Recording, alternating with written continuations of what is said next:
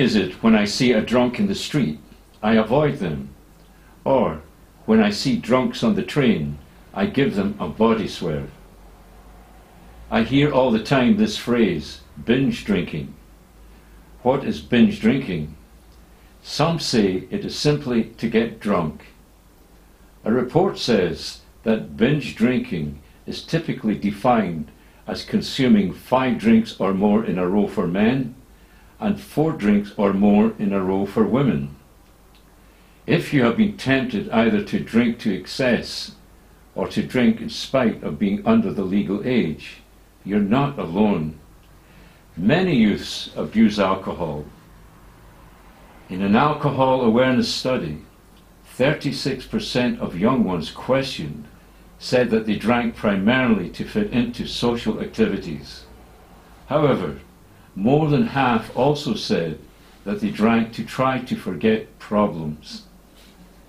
New research suggests that young drinkers who drink excessively may be destroying significant amounts of mental capacity. Of course, we all know that when a person drinks too much, they get louder and don't talk much sense, and sometimes are over-friendly and can also become aggressive.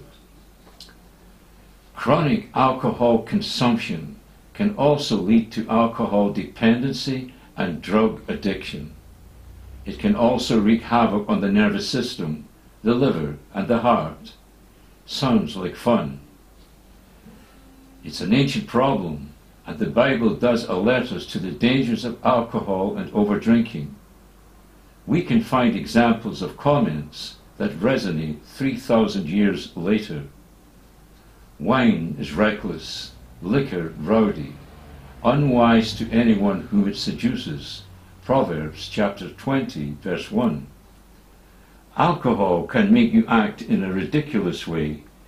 True, it may bring you momentary pleasure, but in the end, its bite is like a serpent's, leaving you with a host of problems. Proverbs chapter 23, verse 32. If you become drunk, you make yourself more vulnerable to all kinds of assault. At the same time, you might well become a danger to others, acting in a way that is completely out of character for you.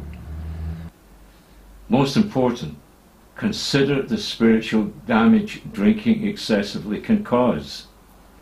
God wants us to live life to the full and not become victims of a useless activity that can cause so much damage to a person and to society.